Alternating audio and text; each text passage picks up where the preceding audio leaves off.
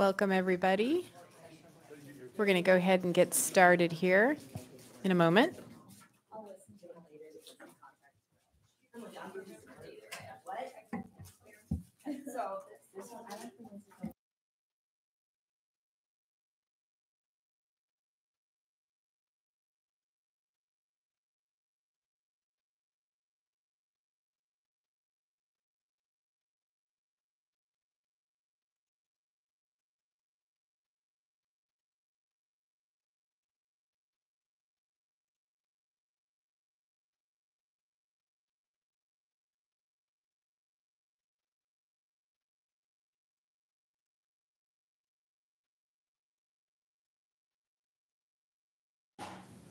Okay, we're going to go ahead and get started.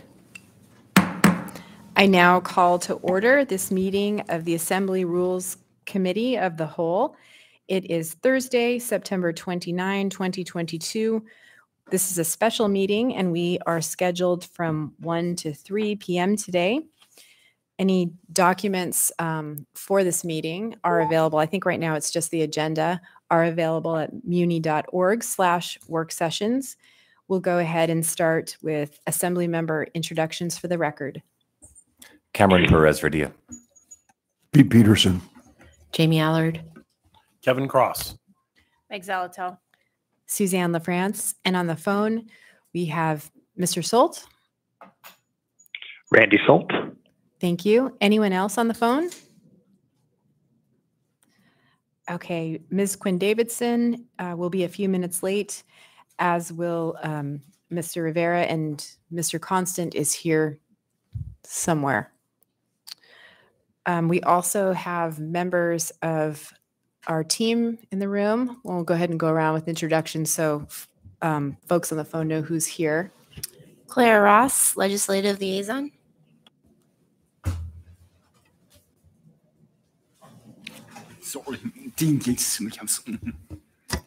Barbara Jones, Municipal Clerk.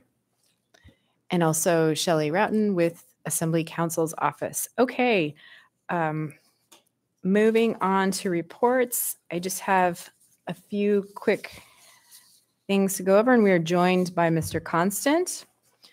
First of all, thanks to the team for, I feel like we've had a few extra meetings this week.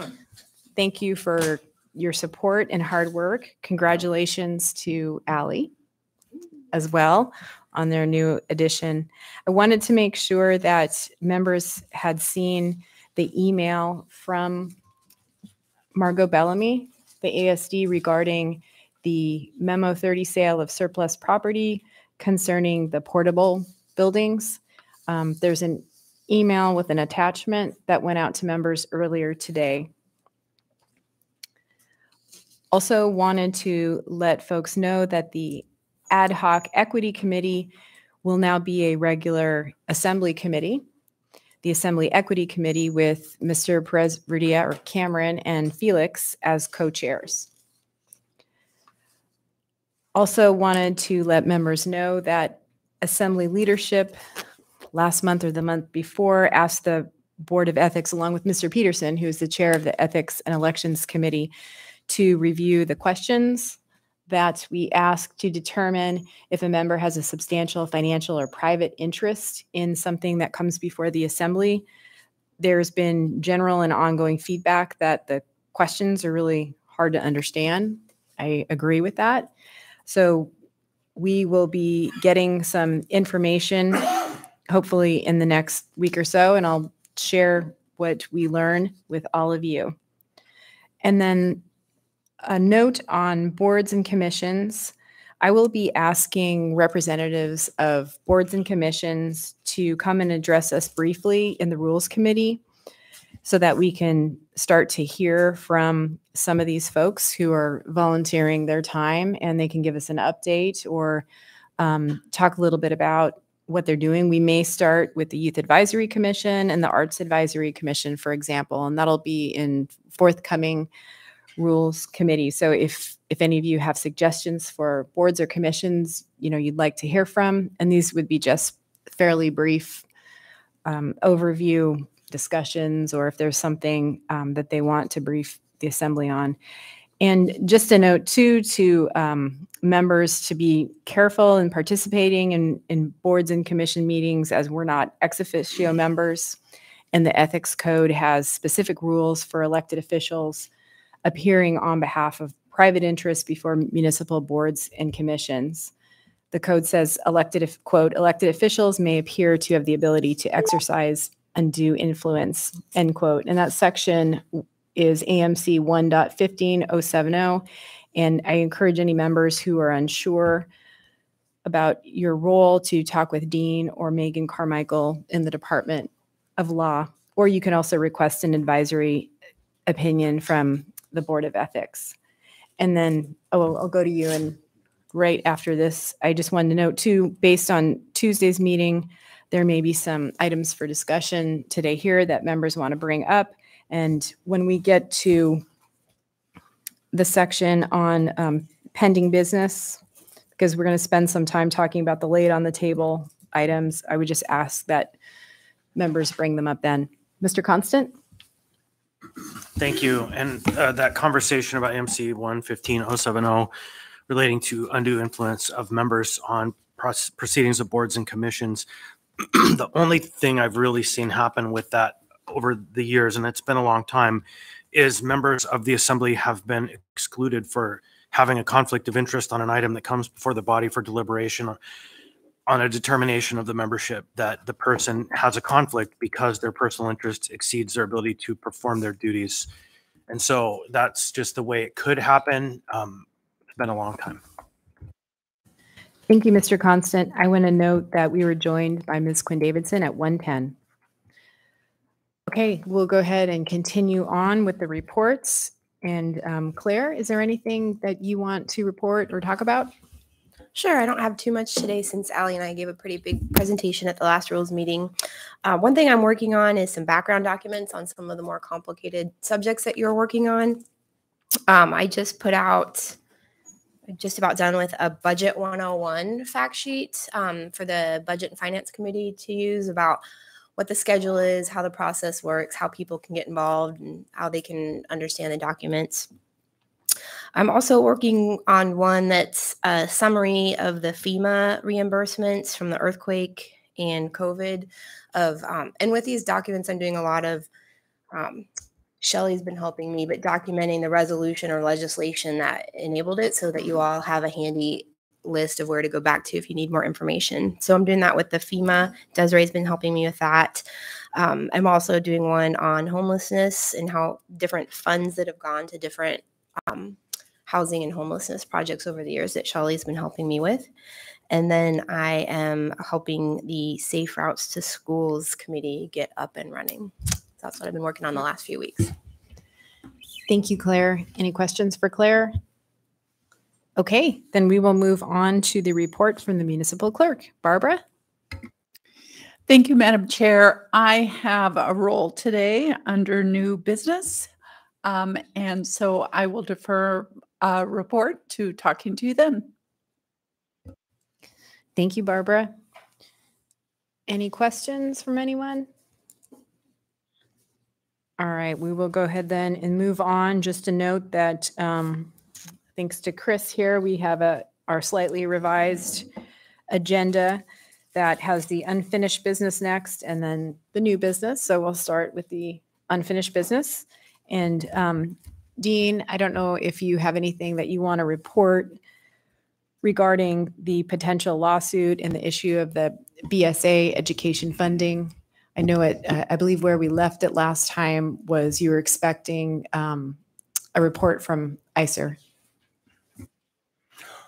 Oh, what I would call is, I'm not sure which Rules Committee meeting, but the last time I reported on it was, I got a message from the ICER executive director that they hadn't received, well, they had some communication with the Legislative Council, and excuse me if I'm misnaming anything in particular, but there was a funding request, but then no funding materialized, so they had no project. So ICER's not doing anything for initiating a study of the district cost factors and how they should be adjusted or whether they should be adjusted. The last time they were adjusted in state statute was 2013. So it's a bit overdue, of course, as we all know. I think maybe the piece that is, or the loose end, I suppose, in this request is if there's no legislative solution, and without the ISA report, I don't see one materializing, but it's a great thing to put on the legislative program from the Assembly for lobbying in Juneau to, do the district cost factor study, get it changed. That's the best approach. But if there's no legislative solution, there has been litigation in the past. I don't know about Alaska, but in Wyoming and other states. But my initial report was who's the proper plaintiff for some kind of litigation over the disparity in the district cost factor and that how inequitable it is to Anchorage as opposed to as compared to other school districts in the state. But it seems that either the Anchorage School District or a group of parents of children who are adversely affected by the funding or lack of funding, or lack of fair share of funding, would be proper plaintiffs for that kind of lawsuit. But I think the loose end is perhaps the municipality could be plaintiff as a representative of the taxpayers who are required to fund the required local contribution per the state's formula, right? But I need a little more research on that. If the municipality really is a proper plaintiff there, I think that I would be looking at the lawsuits I mentioned that have occurred in other states and who the plaintiffs were. But I think they're like invariably usually the school district that brings the lawsuit against the state for its state's funding formula. That's why I don't think the municipality is the proper plaintiff as compared to the school district or parents of students. But if you wanted to keep it up for that last little bit, I would try to get that research done, perhaps farm it out to a contractor. Thanks, Dean. Go ahead, Meg. Thank you. So I appreciate the update. I think where I would like to see this item go is into a legal memorandum of what roles, if any, the municipality may have to play in the BSA funding, what that might look like, and any advice provided around that. It feels like something that's kind of just lagging on a bit. And so the question becomes, do we have, whoever's item this is, who's interested in this, is there some timing associated with it that you would want to be having Dean explore possible legal intervention prior to another opportunity to look at this? Because we could look at whether or not we should sue over the BSA forever. But the question is there an actionable time in which you're really wanting to press it forward?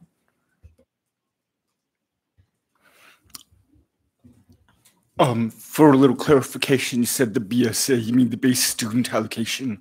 And this has nothing to do with the base student allocation. And I don't think municipalities or school districts have any role there. It's the state statute sets a number. Base student allocation is part of the school funding formula. This is the district cost factor, which is another part of that formula. And Anchorage is the baseline, but the baseline adjusts over time.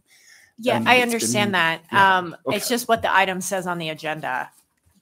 It's termed BSA. So I think we're using that a little bit as shorthand for this. But whether or not the municipality has the potential to bring claims as to its contribution or its contribution limits, I think is a question that you could possibly memo up so that it could get resolved. And then whoever was interested in this particular route could kind of get back to us on how they feel about whatever the advice is, and if they want to have us consider something more and what that timing might be.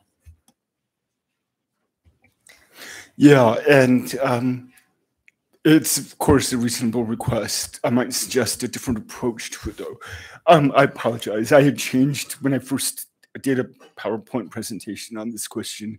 I changed that subject title to district cost factor, but I guess in the agenda it stayed the same in BSA.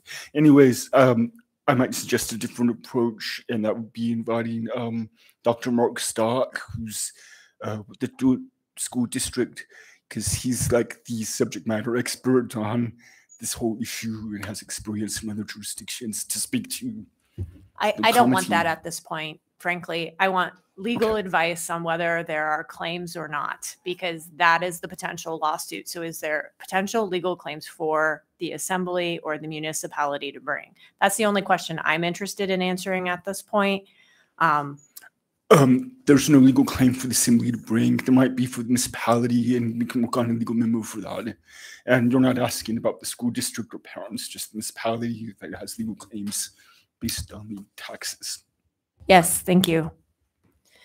Thanks, Meg. And are there any members here who are interested in taking the lead on working on this issue or want to be a part of that? I know it came up in our joint meeting with the school board last week, and my interpretation was a reiteration of wanting to work together to pursue this issue. And I am just curious if there are any members here. Go ahead, Chris. Yeah, I am happy to proceed. And I think Meg asked for a pretty straightforward item. And Dean, it can be through the contractor, like you suggested, which would be to draft a legal brief of the landscape of the question. A, what's the municipality's role? And B, what's a path using litigation to raise the question of the fairness of the current district cost factor. And so I think just a straightforward memo could be from Bill or others that lays this all out for us in writing, so then we can make a step based on a concrete position as opposed to an ongoing soft talk about what we might do. Is that a fair summary? Thanks, Chris. And maybe by November.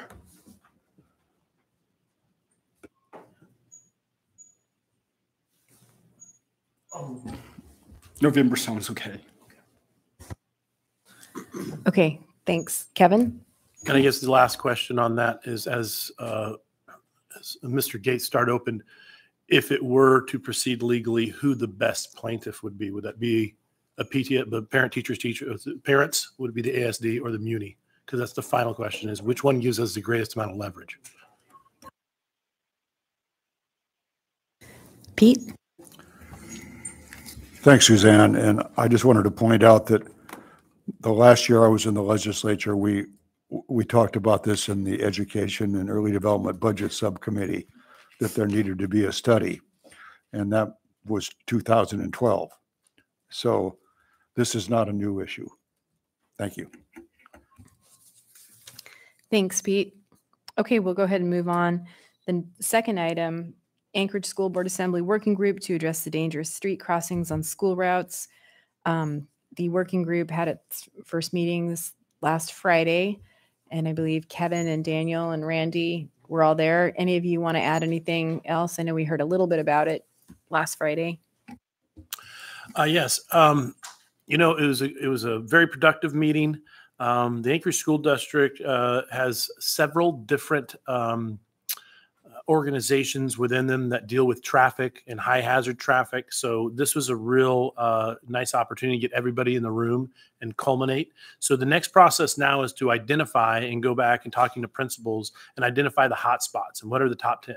We recognize that every district is going to have dangerous situations that's been created by additional traffic at the schools and lack of school bus transportation. However, certain situations are much more dire than others. And since we can't solve everything with a broad brush, we have to be specific in targeting those things that are of the greatest health issues first. And so we're in that process now of going through and then understanding what complicates those. You would think it's really easy, it's just more traffic, but sometimes it's complicated with construction that's taking place in the area, or maybe it intersects with a state highway. And so there's no, legally, you can't put a crosswalk there. And how do we deal with these things? And so as much as I would like to think that, you know, just putting up traffic guards and slowing things down would be the easy and appropriate response, it oftentimes is more complicated than that. And also, you know, as far as expanding school zones, slowing down traffic in the area. So right now we're going through, we've collected information, identifying the hot spots, and next progress in the next meeting will be more on what are the specific actions we can take in those definitive areas. Great, thank you. And Claire, you're helping to coordinate and staff that working group as well. Okay, great. Anything else? We will go ahead then and move on to the new business. Assembly Council and Municipal Clerk regarding laid on the table items, etc.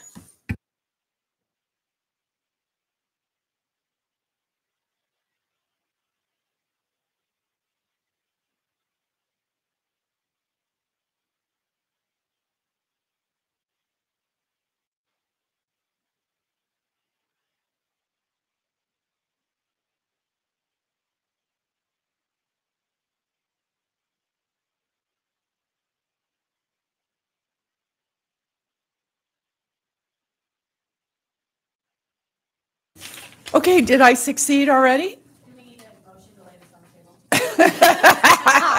Thank you very much, Ms. Zalatel. So I think we can skip to page 2, please.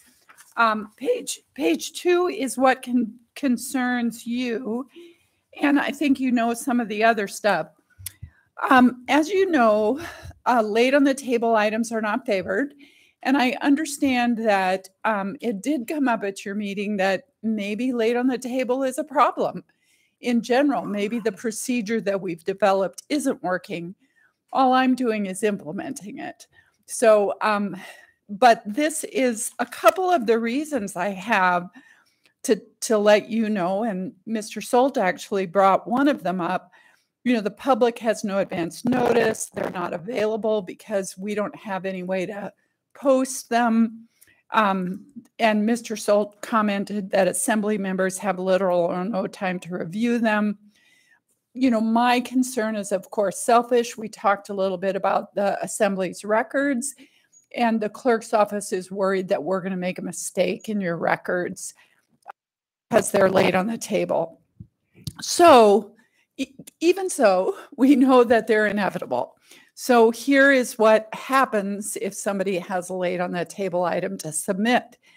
And we just have a list here. Don't submit an on base, email to the agenda team that they're not numbered, which again, I think contributes to your confusion, our confusion, the public's confusion at the meeting, because the item is referred to the unnumbered laid on the table procedure for laid on the table items. It's confusing. And then we ask people to prepare 25 copies and bring them by 4:45. So we do have a note here that if they're there by 4:45, then the chair reads them into the agenda and they're incorporated into your agenda. If they come after 4:45, I've kind of detailed the procedure somewhere else in here, but what it means is that you've approved your consent agenda and now you're adding something else to it. Technically, you should reconsider the consent agenda, lay the new item on the table, re-vote on the consent agenda. So I'm just letting you know that we really want people to get them at 4:45. Sorry. Go ahead, Meg. Thanks. I want to make sure I track that. So if it's not at 4:45 and it comes later, is that when you're saying that you would have to go through that 3-step process on reconsidering the consent agenda? Technically. Oh. Now remember, that doesn't apply to supplemental items or AOs or ARs for introduction. It applies to consent agenda items if you wanted to take action on them that night. So, we're going to do some Robert's Rules gymnastics and, move to suspend the rules. We're probably going to find some other mechanism to get that item laid on the table for you. But we're just letting you know the process that you have set up to approve the agenda and approve the addendum and the laid on the table items includes the chair reading those into the record at the beginning of the meeting. But if we miss that opportunity and then the item comes up on its own because its numbering would put it in this is why it is, right? Because it's numbering, because of the type of item would put it in the consent agenda. That's why you're saying technically we should do this route. Got it. That was the piece I was missing. I appreciate that. So again, I hope that was sufficiently boring that, so again, it's an example for why these are not favored procedures. At the bottom of the page, in item number 5, for those of you who are on the phone, we send you an email, and the email has 3 asterisks, urgent, and 3 asterisks. And we're doing that so that we know your emails are overwhelming. And that way, if you're on the phone at the meeting, you can just sort by the asterisks or urgent, and then those items are going to pop up in your email. The code does say that it authorizes members to participate on the phone, but it says you have to be able to see and hear the items. So, we want to make sure that we have those items for you. And then the rest of this, the next page is the procedure for the chair. The general procedure is in number C at the top of page 4, but then there's the special procedure at number D. And you can all just ignore that. But I just wanted to let you know that it's not simple.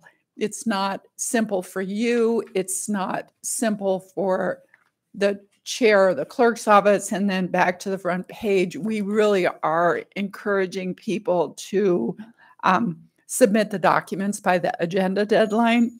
I did work with Mr. Gates on this, and you can see in the second bullet in B, Assembly's Counsel's Office was asking you to submit several days before the agenda deadline if you have an S or S1.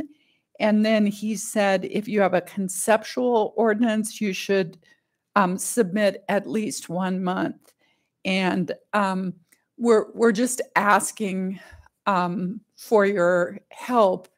I think the clerk's office and legislative services are doing more drafting, and we're all trying to chip in and help.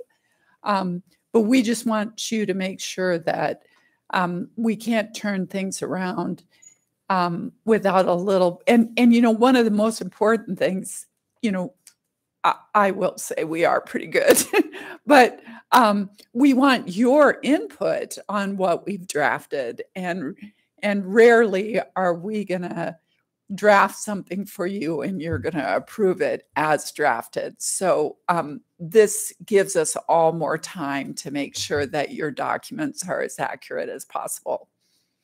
And that is all I have on laid on the table items. If you have any questions, I would be happy to answer them. And Barbara, this process here pertains to regular meetings. Yes, that is correct. Okay, any questions, comments? Kevin? I'm just thinking, the difficulty primarily with delayed, the page 2 here states clearly why delayed on the table items are a difficulty. Primarily when typically at the assembly meetings, we're getting all these last minute amendments, things are popping up, and we're sitting here already at the dais processing all sorts of new disclosures or things are getting moved around. There's always that first 15 minutes, which is not, just there's a lot of motion. And then to add late on table items and to have to go through them. I almost feel as if late on table items, should be limited to a certain size and scope. And beyond that, are we realistically doing the public a service? Are we able to digest it if it's 3 or 4 pages, or if it should be, I would think, other than the emergency situations, is they should be short and succinct and intentional, not to add additional burden to our ability to comprehend and digest them so that we have good legislation. And not just in volume and the size of them, but the magnitude. And so, it's definitely something to take into consideration, but what's funny is I look at the late on table items and I see that that we do the same thing with existing things with too many amendments. And by the time something comes through the blender on the other side, it doesn't look like what it was going in. And so you can take every one of these laid on the table items and instead of put LOT, replace it with amendments.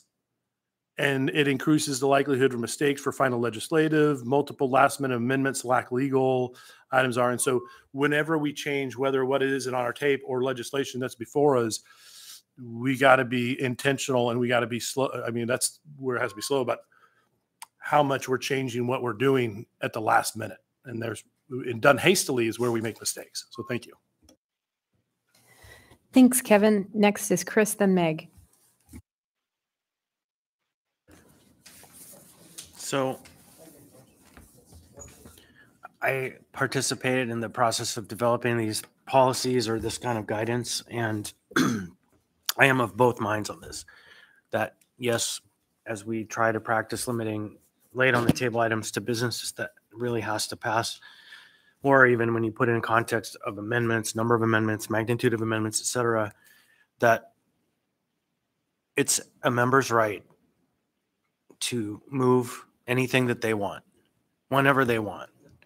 And I do have a struggle with the balance between the point of trying to be orderly and make sure it's all correct and efficient and cause as little pain as possible along the way, and being prepared when a moment comes to address an issue that's important in the time within the rules. And so I am not one who easily will give up the authority or right to make a motion or make an effort to lay something on the table that I determine it needs to be. The check on that is 6 other members of the assembly plus, and an agreement that we come to on the softer side. That is, we generally don't want to do this, or we set up that bar that has become pro forma to get things on the table. So from where I sit, I respect the need to do this and at the same time reserve the right. So I've got Meg next, and then I'll come back to you, Kevin. Thanks. So for the timing part of laid on the table, I appreciate the clerk included the code section in here. And really, I mean, it's 3 instances: financial necessity, natural disasters, or when time is of the essence. What I would love to see is a cover or a memorandum that goes with any laid on the table item explaining how it meets this code section and what got in your way, what circumvented the normal process. Because I feel like the explanations we get on the dais aren't sufficient, particularly when it comes to appropriations. So I would really like to see that. And I would like it to be a part of the written record, why we went from particularly appropriations laid on the table to decision in the same night. What necessitated that there was no advanced public notice? So it's something that I will just pass on to leadership to consider. I think in particular, resolutions are a little bit different. A lot of times the resolution in and of itself kind of explains why it's being laid on the table, because there's been an intervening event since the time of the addendum deadline. But it's when we're being asked to do, to spend money really, really fast, it feels like. And that's where, you don't even get the time to go check the fund certification or inquire with Desiree, like, is this right or whatever, because you literally have it in the moment. And I find that frustrating. And I find that we get a lot of those and we're told we have to pass them. So it really feels like our hands are tied. And I'm going to have to leave this meeting. So thanks. I'll be interested to come back and listen to the rest of the discussion. Thanks, Meg. So I've got Kevin, and did someone else raise a hand over here? And then Randy, and then you, Chris. Okay, go ahead, Kevin. Yeah, I just want to, I agree with what Chris said. And let's also remember that we vote on whether or not we accept the laid on the table items. And it is our right to set a higher standard. I think what we've done really is that we've just been wanting to get business done. And for the purposes of it, we realized we got a full schedule and we're adding these things out of kindness and consideration but maybe we need to, amongst ourselves here, decide if we need to increase that standard and require a higher commitment to making sure these things are done in a timely manner, so we're not stuck, with these last minute large item considerations and then having to explain ourselves later. Thank you. Thanks, Kevin. Randy? Thank you, Madam Chair. So I agree with Chris and Kevin. The minimum we accept is the maximum we're going to get. And when I came onto the assembly, my approach was vote no on every laid on the table item, just as Barbara and I have talked, and just last minute rush. I don't have time to prepare for it. So I would encourage, again, to vote no. And then also, I don't know if anyone's there from the administration, but it does seem like we do get a lot of last minute requests from the administration, and they need to do better. And if they don't, they're going to find that I think this body will start saying no to those laid on the table items. Thank you. Thanks, Randy. I'll go to Jamie next, and then you, Chris, since Jamie hasn't spoken yet. Thank you. And I agree that we need to just say no. We've said it over and over, time and time again.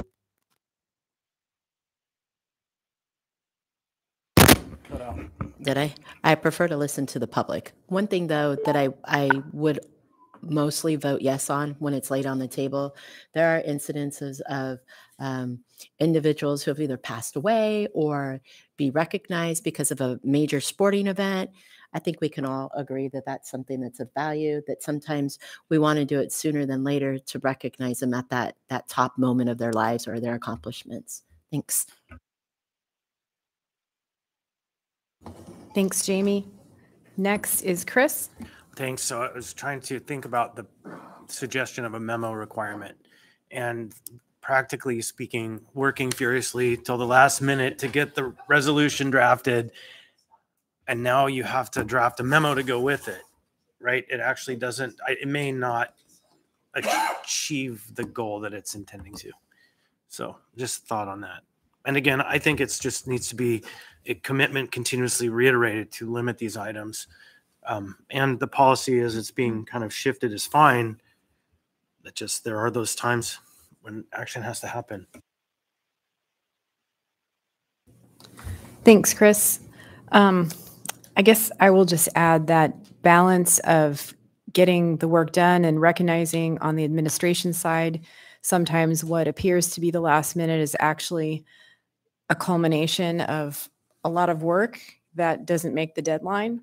And I know, like, we had on Tuesday an item that was to be laid on the table. It didn't have unanimous support for laying it on the table. And at the time, some other members recognized that, no, we need to start enforcing a higher standard. And I think Meg's point, especially when it comes to appropriations, is one that is, especially when we've seen some pretty high ones come through. So anyway, I'm just recognizing that at times, as you all have said, there's a need for flexibility. I like the idea of the cover letter, but also that could make the laid on the table item even later. Okay. There was another note someone mentioned. If I think of it, I'll come back to it. Okay. Anything else then on this topic? Madam Chair, I can switch to the next topic. Okay. Sure. So I'm going to really bore you now. Okay. This topic is even more boring than laid on the table items. It includes substitute, alternate documents, and corrections. And so part of why I'm letting you know about this is because some of you do substitutes, which is fine, but rarely does the assembly branch do alternate or corrections. But we just have a procedure, and I work for you, and I want to make sure that you're aware of it. So substitutes are on the front page, and I think we all get a substitute. It's the rules for a substitute is use legislative drafting. The info is on the front page there about what that means. I think page 2, we're talking about where we have a couple of code issues that we need to clarify. And so item B specifies that if you have a substitute the code requires you to have a new AM explaining the differences in the substitute. So, Mr. Cross, if I could use you as an example, I know that you had the AO on the table that concerned a vacancy. And so when you introduce a substitute, you're making some changes to that. You have to have an AM that says, I changed this and I changed that. Super simple. But when you submit the substitute, you submit the new AM and the clerk's office is going to assign it a number. But you also submit the original AM, because the original AM might be pretty dense and it might say this ordinance is being proposed because of all of these reasons. That's not in the new AM. Both of those AMs go together and make up the legislative history of that document. Remember, the assembly is, let's say they pass the S. If they pass the S and the new AM and not the original AM, we lose that legislative history. So I just wanted to point that out to you. That seems to be a misunderstanding. Sometimes people submit an AMS. The code is clear that substitutes are for ordinances. A's are for AMs. Here you're submitting a new AM. I just want to make sure that that's really clear. And let me just pause you one yes. second, Barbara, to note that we've been joined by Mr. Rivera. So again, since we're making Anchorage really boring, about 3/4 of the way through page 2, I have a little masterclass note. And so that note is telling you that there may be occasions where, you have 2 AMs, one member who was a sponsor may have submitted an AM with the original ordinance, but another member may want to submit an AM that says, this is my opinion of this ordinance. That is okay. But I just wanted to let you know that's a little different than the substitute, but it's okay to do that. It's just not, we just don't see it very often. So then I want to talk about alternates. Again, the assembly doesn't do alternates very often, but you might. And of course you'll see them. So the general rule is that you use an A or an alternate with AMs. So like contracts, amendments to contracts, appointments, we have seen that. So the one thing that's really important is you should never see an AMA standing alone by itself. Remember, it's just like an S. It's a child. It doesn't, right? It can't stand on its own on your agenda. So if you see that, you should probably ask, and we probably made a mistake putting that on the agenda. So on the 3rd page, we're letting people know if you have an alternate, use legislative drafting marks. So I have a couple of examples. One AMA that we had, someone's title was wrong. And we had the AMA in front of us. We had the AM and the AMA. And I read it and I read it again, and I could not figure out what the difference was. So through Dean, we asked Shelley to review it. Someone's title in the SIG block. And I just, of course, when you're reading, I just missed that. So that's an example of why you want legislative drafting marks. If you're an assembly member and you've got an AM and an AMA on the agenda, you can look at the AMA with the, strike throughs or the brackets, and you can see exactly what was changed. The other thing is, if you see an AMA and an AM on the agenda and somebody doesn't pull it, please think of pulling it, because we had an instance where both were approved. We didn't know, it was submitted by the administration, and we should have noticed it, but we didn't. And they both got approved. So there's an approval to purchase a DC-9 and an approval to purchase a DC-10. So those both got approved. Now, Dean has explained the later approved one is the one that controls, but we just don't want that in your legislative history. So that's interesting, the later approved one. So when I think about that, so would you think that if you had an AM and then an AMA and they both passed in the same vote, then that the AMA would be the latest passed one because it's subsequent in the alphabet? I think that's a great question. Is it the mother that got approved and the child was second, or is it the A that was? I don't know the answer to that.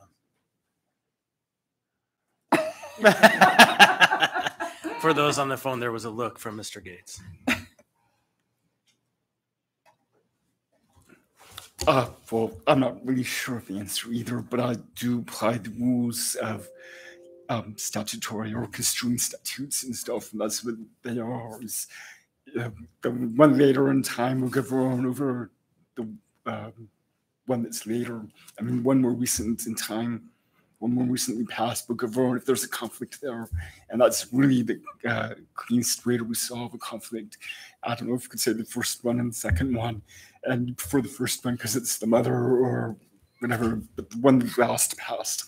I mean, same vote and everything, everything being equal. I think it's the timing that will really govern. Again, Dean, the problem is with the timing. Say 10A passes in the consent agenda and it's AM 2022-01 and AMA pass at the same time on the same vote. This is like super deep noodling into parliamentary procedure. This is not very germane, but that's the question. Like, what happens if they both pass on the same vote? How do you make a determination which one is subsequent? And at the same time, you said, that's something where we should probably bring it back before the body to resolve the issue. Yeah, and so then you Instead move of to the- reconsider the item and then pick up the one that matters. If you noticed, if it was in time, then gets us to the correction maybe. Okay, I hope that was challenging and got everybody's thinking caps on. So the next rule applies to corrections. So what I want everyone to know about corrections is corrections would be for documents that need a correction and they're not on the same agenda. So the rules for corrections are you got to contact the municipal legal department or assembly council. We don't want submitters, even the clerk's office, making corrections. And for those of you who may recall, we had conforming amendments that you've made to the budget or to Title 28, the Elections Code. And, we sent those to the sponsor and said, and we also send them to Assembly Council. Did we capture the conforming amendments right? And if you remember in the Elections Code, those are in red, the conforming amendments that we made, so that that's preserved for the history. What corrections we made. And the title of the document now is AO 2021-110 as amended with conforming amendments. That is the new title of that document. So we've preserved that record. Similarly, what you want is if there's a correction, the title of the document should be, let's say it's the AR 2022-1 as corrected. Corrected becomes part of the title. And there's a couple of reasons for that. That original document may have circulated. It may have been signed and circulated. So we want to make sure that we now have a different document.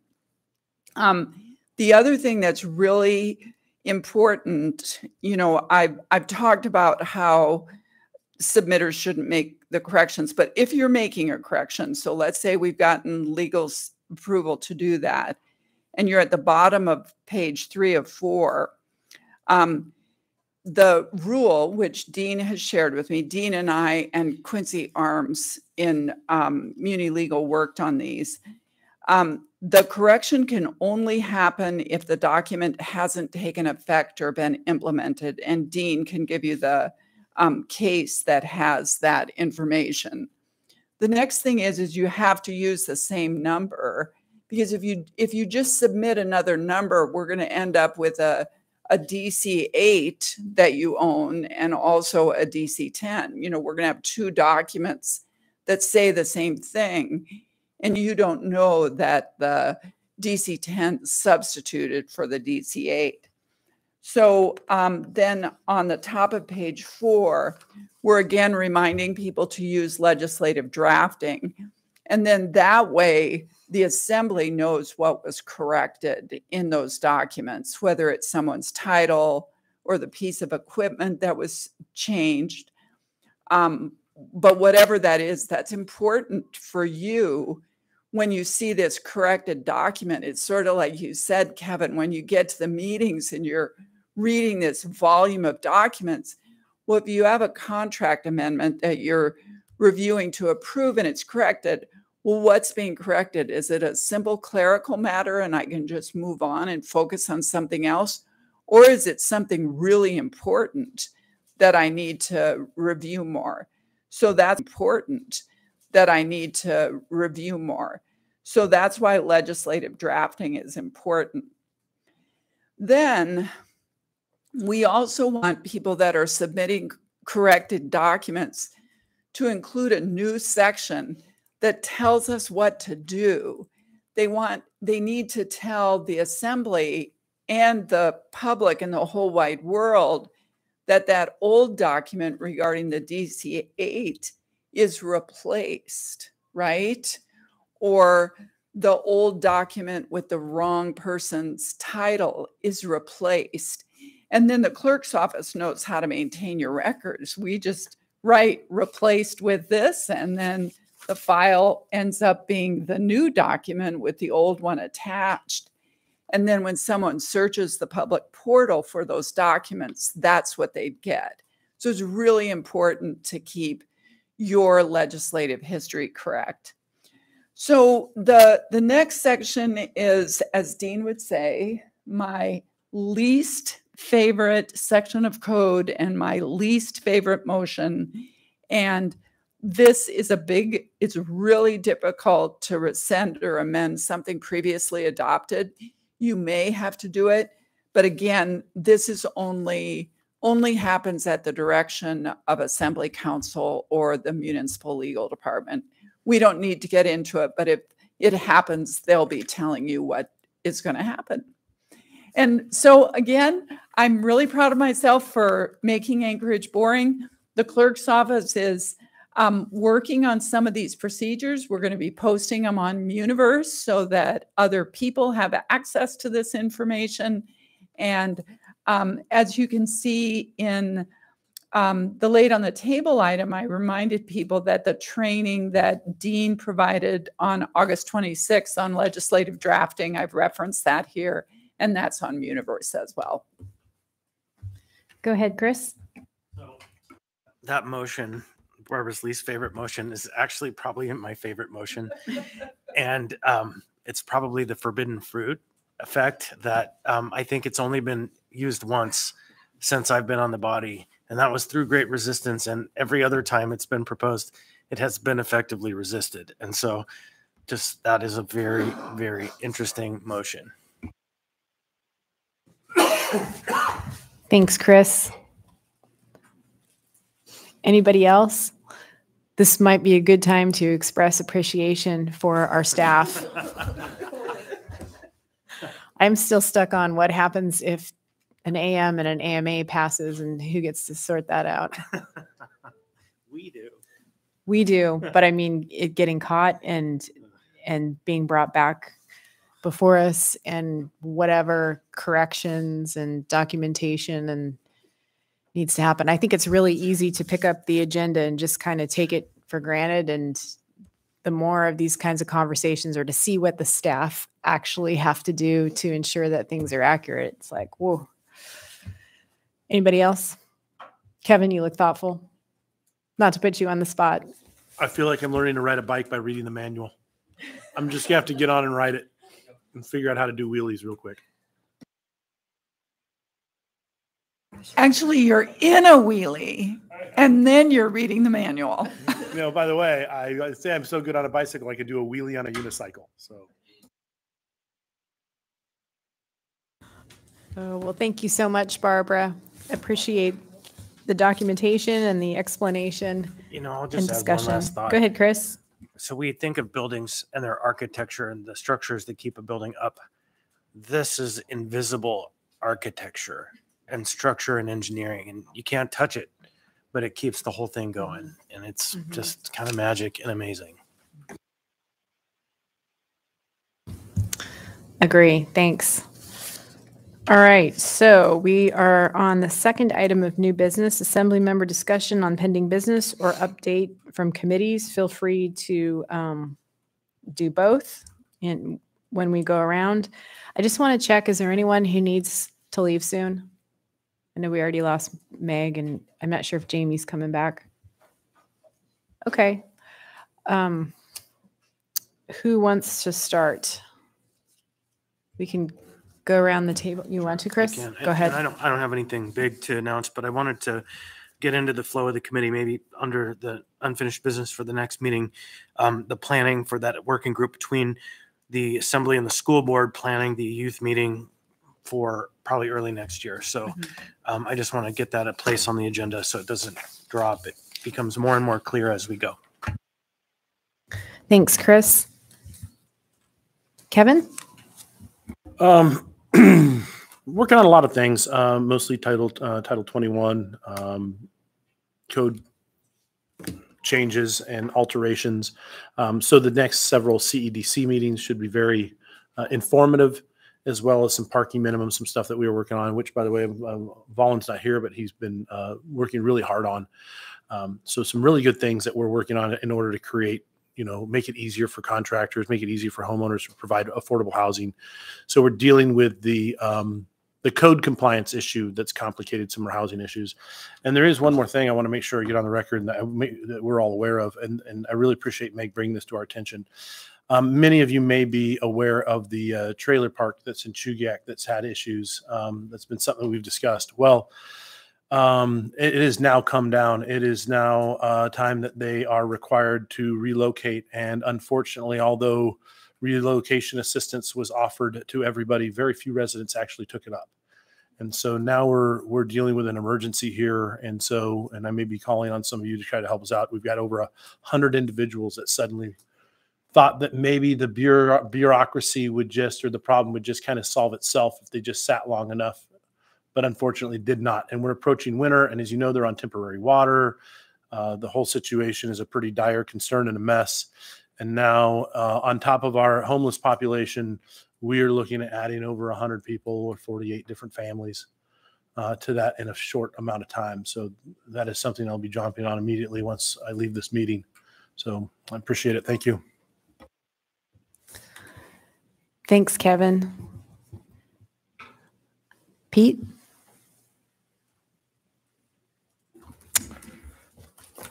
Thanks, Suzanne. Well, the issue of relocatables was referred to the Community and Economic Development Committee, and I expect we'll be having that on our agenda for our next committee meeting. Probably could be with some additional items. We've the head of that department was reassigned to a new position, and so there's a new person in charge of the Community and Economic Development. And so I haven't got a memo from him yet as to what items he might want to have on our next agenda. And then the Ethics and Elections Committee, we had our monthly meeting yesterday, went over changes and amendments to Title 28, which is something that we do regularly after elections to tidy some things up. And we also had an introduction from Kevin yesterday on his, I think it's 2022-77. And there will probably could be getting additional information about that going forward. And I think that's all I've got right now. Thanks. Thanks, Pete. Felix?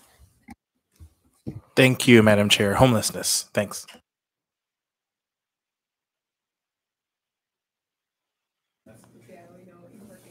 Got it. Thanks, Felix. Cameron? Let's see. Well, one thing that it's important for people to know, the development of the body camera policy has taken another setback. They have the union and the APD have not come to an agreement, and it's been referred to arbitration. So that will be announced and discussed in the Public Safety Committee next week. Also, that appreciate the announcement about the Equity Advisory Committee. Felix and I will be finding some time within our crazy schedules to work on fleshing out the processes and how that's going to all work. And looking forward to the meeting next week. Next week, yeah, next week. Let's see what else. Oh, just that Austin Quinn-Davison and I are going to begin to work on something that should have been worked on a long time ago, and that's the process and policies surrounding how we name things in Anchorage.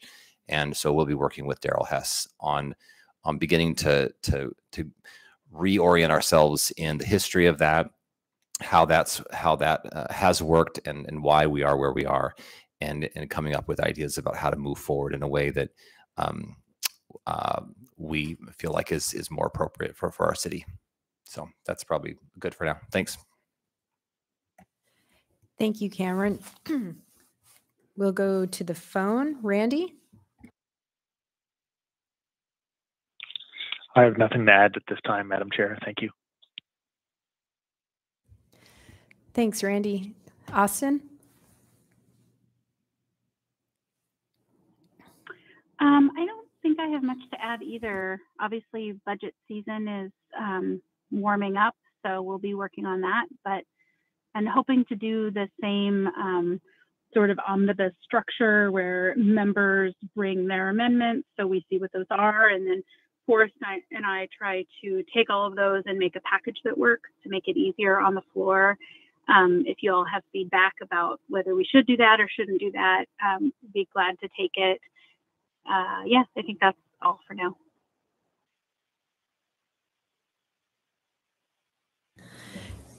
Thank you, Austin. Felix, Cameron, sorry.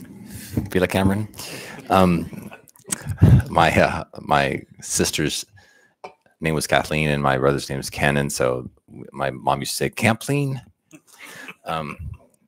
So yes, I just wanted to respond to Austin. Yes, I for one loved that process and thought it was really well done, and would like to use that same process again this year. Thanks. Thank you, Okay, Kathleen. thanks, Cameron.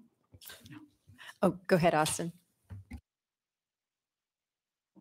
Oh no, I just said thanks to Campplain or Cam or whatever we're calling him.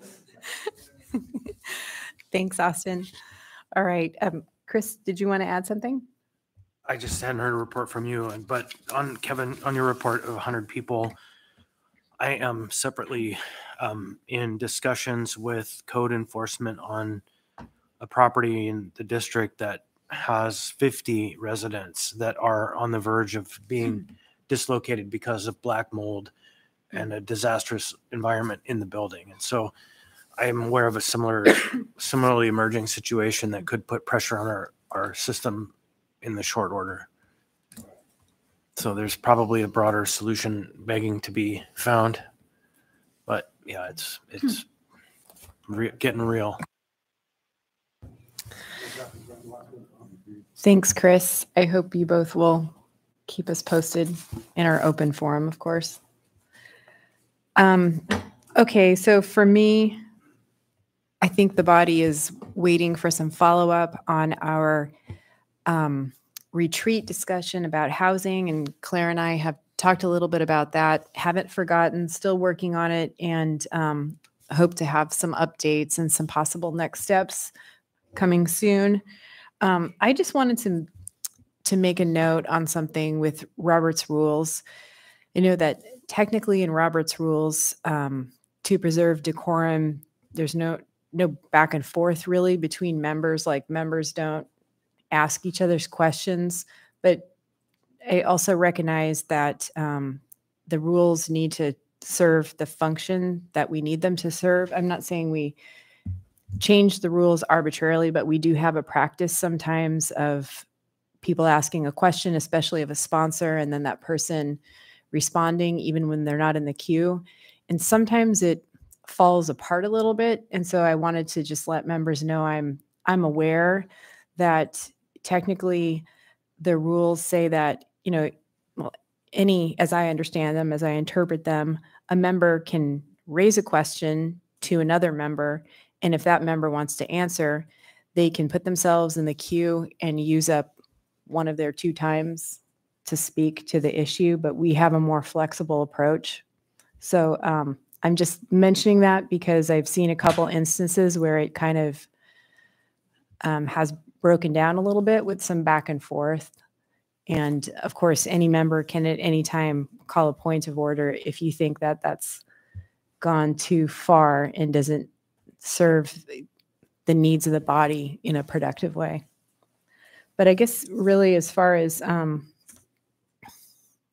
legislative stuff, I mean, I know Felix, you have been doing a lot of the homelessness heavy lifting, and thank you for that. But I feel like I know I'm not working on anything specific, but it's playing, I think, a big, it's factoring in to what we're all working on and thinking about. So, but thank you for your presentations and for doing that work. I'm disappointed you don't have a presentation today. Just kidding. I already gave a presentation today. 1 per day is enough. All right. For you. Does anyone have anything else they want to raise under new business, pending business? Sure, go ahead, Claire. I just wanted to offer legislative services support for your projects. Kevin, I was thinking especially of that Title 21 work. If you need help writing fact sheets or translating complicated code into stuff to educate the community members, or research, or even convening stakeholders, that's something that I could help with. I greatly appreciate that. Thank you. And that goes for everyone's projects, but I was just thinking that one might be most applicable right now. You just never cease to gain in value. Thank you. Oh, thank you. I'm half the value now, though, without Allie, but I'll do my best. Well, and we had the retreat where we talked about housing, and I expect that there will be, AOs or ARs coming from that discussion that'll be in front of the Community and Economic Development Committee for additional discussion, and before it eventually makes it on our agenda. So I'm up. Just keep me in the loop on those. Thanks. Yeah, and I do attend those meetings. So if you need help with me, also keep me in the loop, and I'm happy to help out with anything you need for that. And thank you, Claire, for putting together the fact sheet regarding the definitions related to sheltering. And that's something that Claire and I had talked about. We had talked with someone, a member of the hockey community, about some of the terminology that is used in our meetings that members of the public may not be familiar with. And so that list started with terms that were on those documents, the appropriation documents that were before us, and then other people and other members, and I think also ACH provided some feedback. And at the end of the day, we had a really, I think, useful reference document. So thank you, Claire, for doing that. Another example of the kinds of help Claire and Allie, when she gets back, can provide to all of us in helping to communicate with our constituents and members of the community. So thank you for that. Cameron? Yeah, just a couple things on that note. One, for the Equity Advisory Committee, have we decided, is that sort of generally going to be supported by legislative services? What's the plan in terms of the sort of staffing and support around that? One question. And then second question, the information on our page is really helpful, especially for community council meetings and having topics and references and links and all those kinds of things. When you're developing that, are you developing that with that in mind in terms of how often it's updated, thinking about it being on something that's ready for that period of time that we have community councils? So just wanted to get your thoughts on that and to know that that's something that you're thoughtfully syncing. Yeah, you and I had talked about that, about how it'd be nice to have something at the end of the month that's fresh for the next month's community councils. I tried to sync our email newsletter that way, but what I found is it seems easier to do half in the middle of the month in between assembly meetings, because at assembly meetings, I'm taking notes of what you're passing and then linking it to the legislation and stuff. But I am trying to work towards providing materials for you all to have, if you're not following every topic, but you go to a community council or other meeting, that you have something. So I think the monthly newsletter is probably the best thing on that. And then the website, I just try to update. It's usually out of date, and I try to remember. When Allie gets back, I think the website will be updated really regularly. And to your first question on staffing of the Equity Committee, Barbara and I talked, and the clerk's office has capacity to staff that committee. Okay, great. So I'll who should be our contact to discuss that? Through the chair, I would like to take an opportunity to let all of the assembly members know that the code says the clerk provides administrative and logistical assistance to the assembly. And just as we do with late on the table items, we have a pretty extensive process for your committees and boards and commissions. And that means that any staff member in the clerk's office can find an agenda for any other committee. And so we think it's important that those are retained in the same location. And right now, because we're different departments, Claire has a different G drive than the clerk's office. So we're really happy to do that for you. And you did authorize a new person last year. We have a new records clerk. And so our new records clerk will figure out a way to do that. But yes, you can contact me, and Jennifer and I will let you know who we're going to be assigning to be your staffer for that committee. And I know that you all have different staffers, and then, we have to substitute when people are gone, but I really hope it's transparent to you. And that's what we want to make sure happens. Now, I anticipate that Allie and Claire will be very interested in the Equity Committee, and we hope that they come, but they don't have to do the copying and the agenda and all of those types of things that the clerk's office is here for you. Great. And just and we can talk about this more when we have our conversation, but I think that there is some intention for this particular committee for us to stretch our typical ways of doing things. And so I want to have that conversation with you and to see where those limits are and what our ability is to try to create a committee and an environment that's really works well with the community. So we can talk about that more. Through the chair, we look forward to it. And if Claire could be part of that conversation, I think she's a good stretcher too. Great. Okay, anybody else have anything? All right, we'll go ahead and go then to audience participation. Can you tell if anyone is dialed in, Barbara? Okay, so we don't have anyone on the phone, and we don't have anyone in the room. So I would say there is no one here for audience participation. I mean, no members of the public here in the room. I recognize you all are here. No one here in the room to participate under audience participation.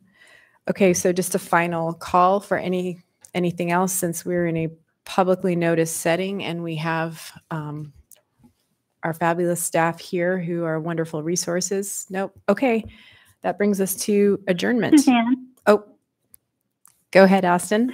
all I was going to say just really quickly was to thank Claire for doing the newsletters. You know, Felix started doing one long ago that then he let Meg and I piggyback, and we would try to write a newsletter. He did almost all the work, but having Claire do that is so helpful. And every time I'm about to go to a community council, I take notes on my agendas, each agenda for each meeting on what big items I want to update. But then I go back to her newsletters and look at them and see if there's anything else. And oftentimes there's more detail in there. So just a big thanks that I'm using that. So in case you didn't know that, I really appreciate it. Oh, I'm so glad to hear it's of use and being used out there. And I will admit that I was on Felix's list back in the day, and it was the inspiration for mine. So credit goes back to Felix. Nice. Thanks, Austin. And I will notice too, or I will note that when Felix's newsletter was coming out, some of us heard from constituents saying, "Where's your newsletter?" Felix does a newsletter. Where's yours? So thank you, Claire. All right. So if there are no other comments, thank you all for being here and for all your hard work. Is there a motion to adjourn? So moved. We are adjourned.